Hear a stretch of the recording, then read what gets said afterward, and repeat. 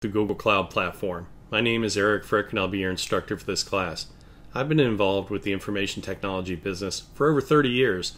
I've worked as a programmer, a software development manager, and a senior IT executive.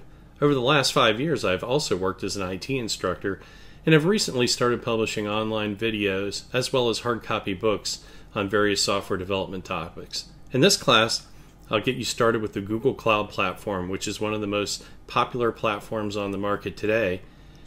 And I'll show you all the information that you need to get started and up and running right away. So let's go ahead and get started.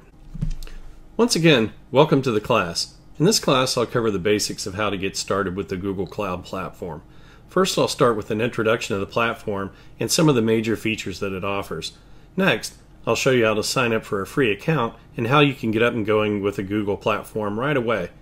Once you have your free account, I'll show you how to set up a virtual server and move some of your compute-intensive tasks to the cloud, where you can get a super fast computer as well as an incredibly fast internet connection to download software. Following that, I'll show you how to quickly build a website and deploy it to the Google Cloud. Next, I'll show you some of the basic storage and some of the options you can utilize with it in the Google Cloud Platform. For the last lesson, I'll tie everything together in a class summary and also give you some links where you can get more information about the Google Cloud as well as some of the certification programs.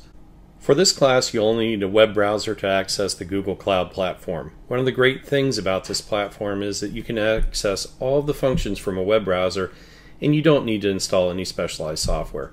I'll also provide some links where you can download some supporting PDF files that will give you more detailed instructions on how you can complete the exercises on your own.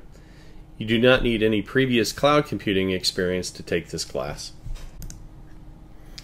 As I have time, I'll periodically add more material to this class, and I'll also include new developments from Google as they come out and are published to the platform. Thank you again for signing up for this class. If you have any questions, please contact me. I would love to hear from you. Thank you again, and I'll see you in the next lesson. Bye-bye.